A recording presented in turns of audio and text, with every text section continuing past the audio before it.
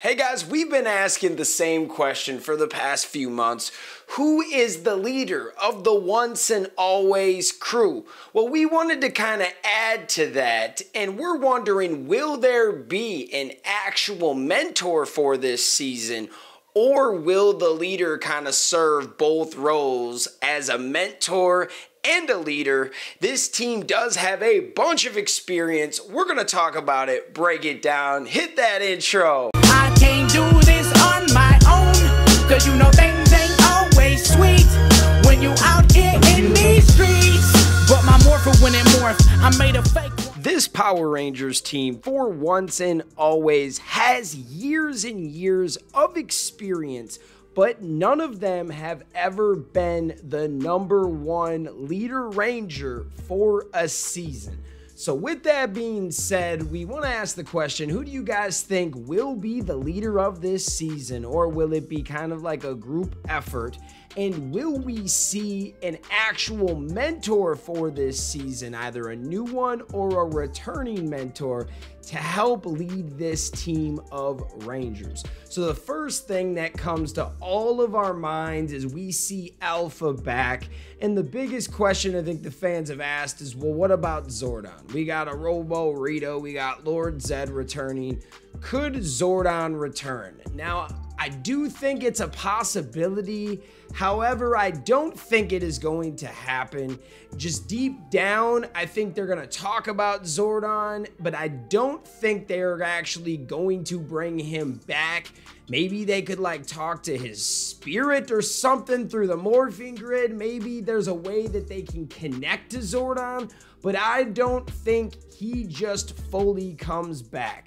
Now, with that being said, a part of me thinks that this team could have no mentor, similar to what they did in Power Rangers in Space. They did have assistance from Alpha and Deca, and Andros was the leader, but TJ did do a lot of the tactical planning because he was a former leader.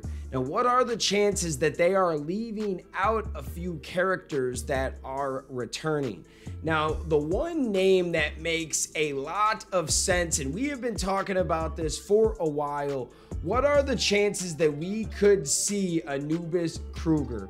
Doggy Kruger, could this guy show up? I think it makes a lot of sense. In 2025, Power Rangers SPD takes place, and Adam and Aisha were wearing SPA shirts. What does that fully mean? The other theory that I think just makes a lot of sense is Billy is the leader, but he's also the mentor because he has served as a mentor before.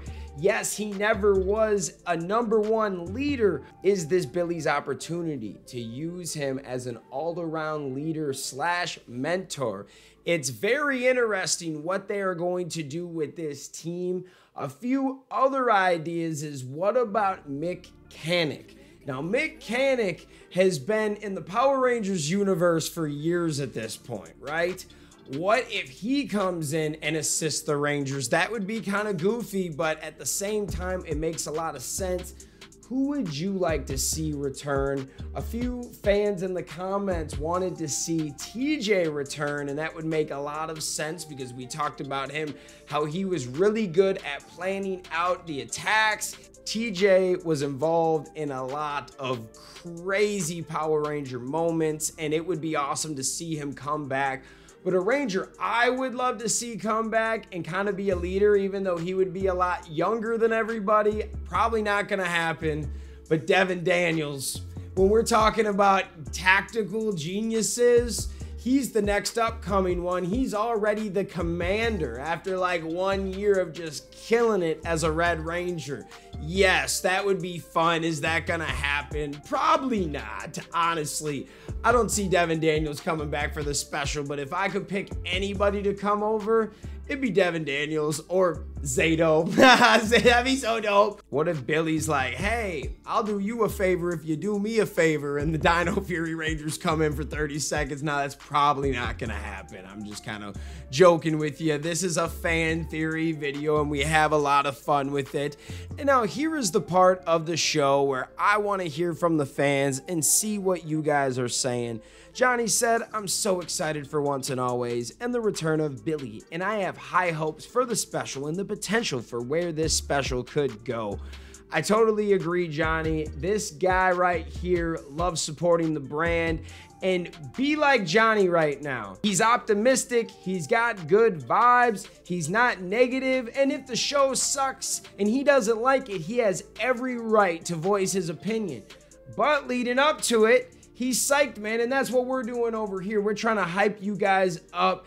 And I know there's a lot of people in the comments saying that this is gonna suck, or Simon Bennett is ruining Power Rangers and all this crazy shit. But dude, they're doing a good job. I would not be covering this every day if they weren't doing a good job. If I was fed up with this brand, I'd be jumping ship and trying to get into something else, honestly. I love covering this brand, and what I love more is this fan base. And if you really know and connect with this fan base, it's a really cool family. Ooh, what did Byron say? I think Billy is the most likely choice, but I'm not gonna lie, I think it would be so cool to see Adam Park as a mentor.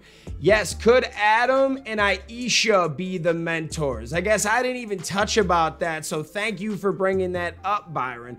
What are the chances that the mentors are just Adam and Aisha, even though they've never fully been leaders either? This will just be a group collective. Billy will be the leader, and then you've got other mentors and people to help out, and they're really gonna be helping men.